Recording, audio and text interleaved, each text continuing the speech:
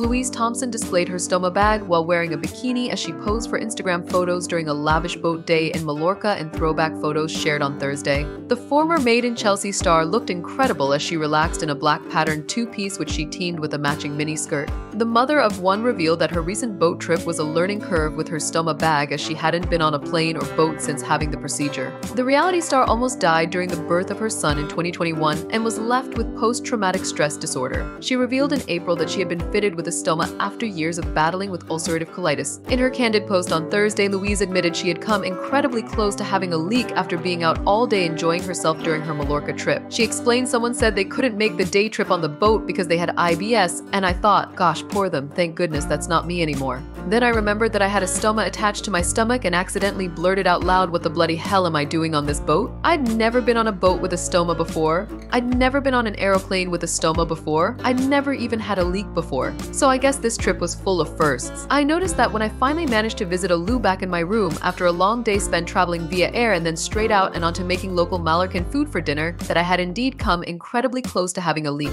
In fact, I can confirm that I had a leak in the lift because the whole thing had blown up, burst through the seal and onto my skin, but it hadn't crept out any further. Yet, she continued, I think we were moments away from a Leo-style explosion. Thank the Lord for the angels looking out for me, protecting me from this humiliation, because I happened to be wearing a white lace dress that evening and things could have got pretty interesting messy very quickly. I do have an overly active, hypervigilant, speedy fight or flight response, so I'm sure that I would have found a solution as quick as you can say hola, but I'm relieved that I haven't been put in that sort of situation in public yet.